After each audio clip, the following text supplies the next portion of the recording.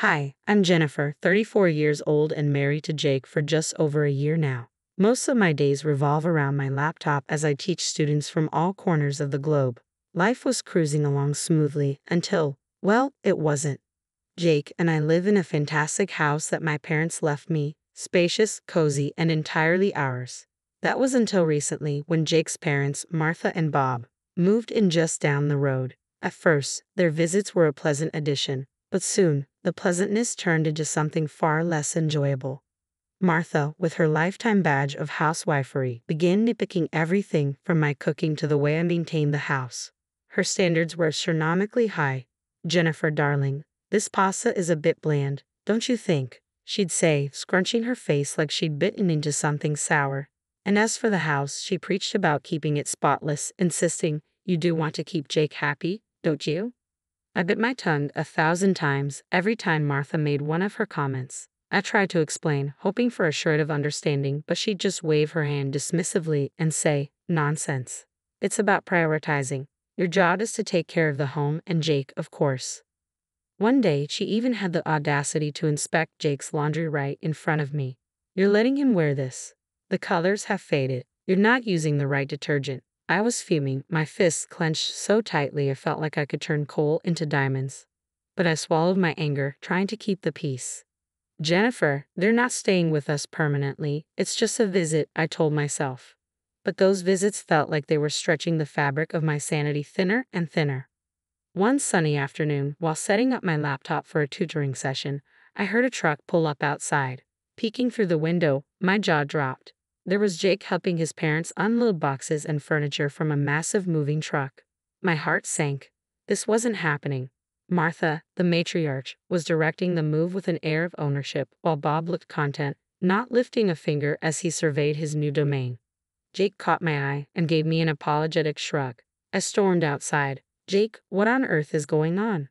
"Oh, hey, babe. Surprise, Mom and Dad are moving in with us. Isn't that great?" He was all smiles, completely oblivious to my rising panic and fury. "Great? When were you planning on discussing this life-altering decision with me, your wife?" I practically spat the words out, incredulous. "Calm down, babe. It's just temporary. They're having some financial troubles, and this way, they can rent out their place for extra cash. It's a win-win," Jake said, trying to wrap his arm around me. But I shrugged him off. Martha chose that moment to glide over, her pastel cardigan and pearls making her look like a commanding figure. "Jennifer, darling, it's so sensible. We're all family here. Plus, you have so much space in this lovely house of yours. It was meant to be shared." Shared? This house was my sanctuary, a gift from my parents who were no longer with us. It wasn't just some communal flop house. I tried to keep my composure, but my voice betrayed me. "Martha, with all due respect, this is my house. Don't you think this is something that should have been discussed?" "Oh, sweetheart, don't be like that. Family helps family. We'll make such lovely memories together," Martha said, patting herself on the back while Bob nodded along, adding his 2 cents. "Yeah, Jennifer, it's about time we all got closer, don't you think?" Closer? I was at a loss for words. The arrogance and entitlement were overwhelming. Jake looked between me and his parents, clearly torn. "Come on, Jenny, it'll be fine. What's mine is yours, and what's yours is ours, right?" Wrong, so very wrong. But as angry as I was, I couldn't bring myself to kick them out immediately. Maybe it was shock or that small voice reminding me of what family meant to Jake. So I did what I'd become an expert at. I swallowed my fury, forced a smile, and welcomed them into my home. As days turned into weeks, the so-called temporary arrangement felt more like a life sentence.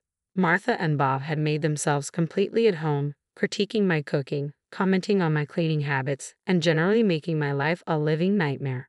Meanwhile, Jake was either at work or playing the role of the oblivious husband. Each day, from the moment I woke up to the second I collapsed into bed, was a marathon of juggling work and the relentless demands of my new housemates. One morning, as I was preparing for an important tutoring session, Martha barged into my makeshift office, a deep frown already etched on her face. "Jennifer, this place is a pigsty. When was the last time you dusted? And those cups from yesterday are still in the sink." Martha's voice cut through the quiet, her arms crossed in disapproval. I clenched my jaw, my fingers hovering over the keyboard. "Martha, I have back-to-back sessions today. I'll get to it when I can, I said, trying to keep my voice steady. She huffed, her expression hardening. In my day, we kept a clean house and worked. It's about managing your time better. Managing my time better? I wanted to scream, but instead, I bit my tongue and forced myself to focus on the screen, though it was hard to see through the red haze of my anger. Bob wasn't any better. He had an uncanny knack for needing something right when I was in the middle of explaining complex concepts to my students. Jennifer, where's lunch? I'm starving, he bellowed from the living room, completely ignoring the do not disturb sign on my door. It's in the fridge, Bob. Just warm it up, I replied, my voice strained with the effort to stay polite. What do I look like, a chef? Can't you take a break and fix something yourself? He retorted, his voice booming through the thin walls. Jake, bless him, tried to be the peacemaker, but his efforts often felt like they just added to my frustration. Jenny, can't you just drop it for today? Let's have a quiet dinner, he'd suggest, attempting to smooth over the latest flare-up. Drop it as if I was the one causing all the drama over lunch and dust bunnies. The pinnacle of this daily grind came one evening when I was trying to wrap up my sessions for the day. Martha chose that moment to lecture me on the importance of a tidy home. Jennifer, a cluttered house is a sign of a cluttered mind. Maybe if you tidied up more, you'd be less stressed. Less stressed? I almost laughed at the absurdity. Instead, I stood up and faced her directly. Martha, I'm working. This cluttered office is paying our bills right now. And maybe if you're so concerned about the cleaning, you could help out. Her face turned a shade of red I hadn't seen before. I'm a guest in this house, Jennifer. It's not my job to clean. The word guest echoed mockingly in my mind. Some guests, they were turning my life and home upside down.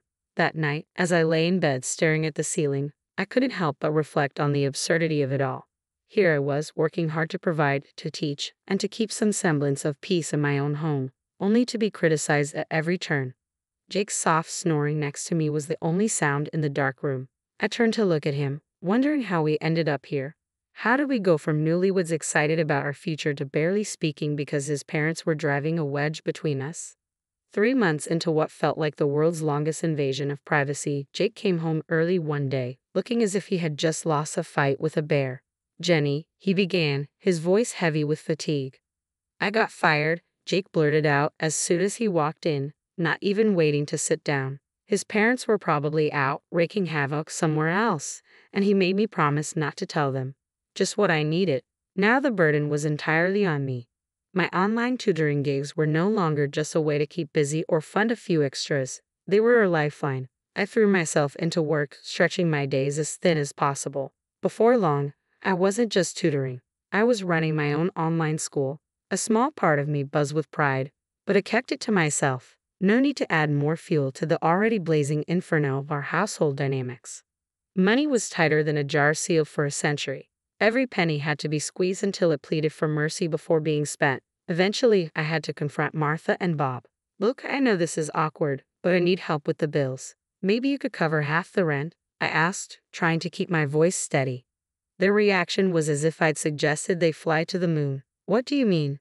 Jake's got it covered. He makes plenty, Bob scoffed, waving off my request as if it were a bad smell. Yeah, about that, I began, but Jake's pleading look stopped me. He wasn't ready for them to know the truth. Later, he pulled me aside, whispering, just a little longer, Jenny. I'll find something soon, I promise. Promise is right. Meanwhile, I was juggling teaching, cooking, cleaning, and playing referee, all while trying to smile through gritted teeth. Martha and Bob seemed to have turned complaining into an Olympic sport, barging into my office during my tutoring sessions as if I were hosting afternoon tea rather than running a business. Jennifer, this is unacceptable. You're always locked away in here. Why are you going to make time for us? Martha demanded one day, standing in the doorway with her arms crossed while I was in the middle of explaining algebra to a 15-year-old. Martha, I'm working. Can this wait? I hissed, trying to keep my voice down. No, it can't. We're family and you're neglecting us, she shot back, oblivious to the fact that I was trying to make ends meet. Bob wasn't any better. When's dinner? We're starving, and you're just sitting around, he grumbled on another occasion, completely ignoring the stack of papers and open textbooks around me. Sitting around, really, Bob? I snapped, frustration bubbling up despite my best efforts to stay composed. I'm teaching right now, and dinner is whenever you make it. I snapped, my patience fraying like an old rope. Jake was always apologetic, constantly whispering, "Thanks for holding us together, Jenny. It'll get better." But better felt like a distant dream, one we were never getting closer to. As days turned into weeks, I wondered how much longer I could keep this up. One evening, as we sat down for dinner, Martha pulled out a glossy travel brochure, her eyes sparkling. "Look at this, dear," she said, sliding the booklet across the table to me. "We're thinking of a little getaway. A vacation. What do you think? A scarf or a shell as a souvenir?" Before I could even process the absurdity of her question, she dropped another bomb. "Darling, if you could spare $2,000 for us, that would be just peachy. Just for some pocket money, you know." I stared at her, dumbfounded. My fork clattered onto my plate, my appetite completely vanished. "Spare $2,000? I echoed, incredulous. "For a vacation?" Bob nodded as if this was the most reasonable request in the world. "Yeah, for the little extras. We wouldn't want to miss out on the fun stuff." The room spun. This was beyond outrageous. It felt like they were living in a fantasy world where money grew on trees and I was their gardener. I couldn't hold back any longer. "How long do you plan to live at my expense?" I demanded, my voice rising. "You don't pay for anything. No rent, no groceries, and now you want me to fund your vacations too." Martha and Bob exchanged glances, clearly taken aback by my outburst. "Well, we thought Jake was handling all that," Bob said, trying to sound innocent. I turned to Jake, my eyes blazing. "And what about you? Do you think this is okay?" Jake squirmed in his seat, mumbling something incoherent. "Not only that," I continued, steamrolling ahead, "you barge into my office, interrupt my work, and have zero respect for my personal space. I've had it." There was a tense silence. Finally, Jake, his face a mask of frustration, spoke up. "Why are you talking to my parents like that? They're just trying to enjoy life." "Enjoy life on my hard-earned money?" I snapped back. I shot back, disbelief lacing my words. That's when Martha, ever the dramatist, began her performance. Tears welled up in her eyes as she wailed about my ingratitude. "After all we've done for you, we even told Jake he should divorce you despite everything." The word divorce sliced through the tension like a knife. I turned to Jake, my heart pounding in my throat. "Is that true?" Jake's face went from red to white, a guilty look flashing in his eyes before he averted his gaze. Seizing the moment, Martha clutched at her chest and gasped dramatically. "My pills are upstairs, please." Concern washed over me despite my anger. I stood up abruptly, the need to ensure she was okay momentarily overshadowing my fury. "Fine, I'll get your medicine," I said, leaving the dining room in a daze. My mind raced with accusations, deceit, and now this talk of divorce. My world seemed to be unraveling thread by thread, leaving me to pick up the pieces. I had barely reached the top of the stairs when I realized I didn't even know which medicine Martha needed. Turning back, I was unprepared for what I overheard. Jake's voice, usually warm and familiar, was barely a whisper, yet every word struck like a hammer. "Mom, you nearly blew it tonight. We need to get her to sell the house first. Talking about divorce now will just spook her." My heart stopped. Divorce. Sell my house. The pieces clicked together in a jarring mosaic of betrayal. Martha's voice hissed in response. I know, but keeping up this charade is exhausting. She's not as clueless as you think." Jake's voice was insistent, almost desperate. "Just stick to the plan. Make things hard for her, unbearable even. She'll cave and sell the house to get away from me, and then we can do whatever we want. But not before. If she divorces me now, I get nothing from the sale." The coldness in his voice, the calculated manipulation, it was all laid bare. My knees felt weak, my heart shattered. This was their plan. My husband and his parents plotting against me in my own home. Jake continued, oblivious to my silent presence. "We'll be set once this is done. Sell the old place too, and we can finally get something better. Just lay off the big purchases for now. Don't draw any attention." I stood there, frozen, a statue of disbelief and hurt. They were supposed to be my family. How could they do this? At the dining room door, I paused, gathering my composure. The mask of ignorance was now my best defense. When I walked back in, I found Martha clutching her chest, her distress as convincing as ever. "Oh dear, I forgot to ask which medicine you needed," I said, my voice steady despite the turmoil inside. Martha quickly shifted her act. "It's all right, dear. I just need a moment." It's the excitement of the evening, you know. Jake glanced at me, something flickering in his eyes. Was it guilt or fear? I couldn't tell. Everything okay, Jenny? He asked. I met his gaze, a hollow laugh echoing inside me. Fine. Just tired, I guess. It's been a long day. As we finished dinner in silence, my mind raced. They didn't know I knew their plans, and I intended to keep it that way. For now, I would play the part, bide my time, and plan my next move carefully. They wanted a game. They'd get one, but on my terms. The next morning, I didn't waste any time. I canceled my classes, feeling a mix of nerves and determination. Today wasn't about teaching, it was about reclaiming my life. My first stop was the lawyer's office. I laid everything out, the deception, the manipulation, their plans against me. He reassured me, explaining that the law protected my inheritance. My house was mine alone, divorce or not. With divorce papers in hand, I headed back home, my resolve strengthening with every step. The scene that greeted me was predictably frustrating. Martha immediately started in on me. Where have you been all day? We've been waiting for you to make dinner, she snapped, her voice dripping with disdain. I met her gaze, my patience worn thin. I'm not your cook or your maid. That ends now. Jake attempted to smooth things over, his voice too casual. Maybe this is a sign we should sell the house and start fresh somewhere else. His parents nodded eagerly, clearly liking where this was going. I couldn't help it. I laughed. The absurdity of it all. Their faces, it was too much. Oh, Jake, I know about your plan. All of it. Silence crashed down like a wave. Jake's face went white and Martha's mouth snapped shut. What plan? Jake managed, his voice shaky and guilty. Taking a deep breath, I laid the divorce papers on the table. This plan, we're done. I want you and your parents out of my house. The outrage was immediate. Martha was the first to explode. You can't do this. We're family. Family doesn't plot against each other. I shot back, my voice firm.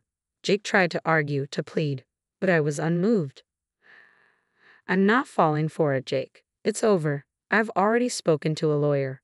His defeat was evident as he realized the gravity of the situation. They had no legal ground to stand on, no emotional manipulation left to play. Reluctantly, with anger and frustration boiling over, Jake and his parents packed their things and left. After they were gone, the silence in the house was deafening, but it was the sound of freedom. I sat alone in the dining room, the echoes of their departure still resonating off the walls. It was over. I could finally breathe again, but the weight of what had transpired hung heavily in the air. I wasn't sure what to do with myself. The routine I had been so accustomed to, despite its toxicity, was gone. I decided to call my best friend Sarah. If anyone could understand, it was her. Hey, it's me, I said when she picked up. Jennifer, what's wrong? You sound off. Sarah's voice was filled with concern. I laughed, a mix of relief and disbelief in my tone. You won't believe what's happened. Jake and his parents, they're gone. I kicked them out. Sarah's surprise was evident. Girl, what happened? So I told her everything, from the overheard conversation to the visit to the lawyer and the final showdown. As I spoke, the reality of my newfound freedom began to sink in.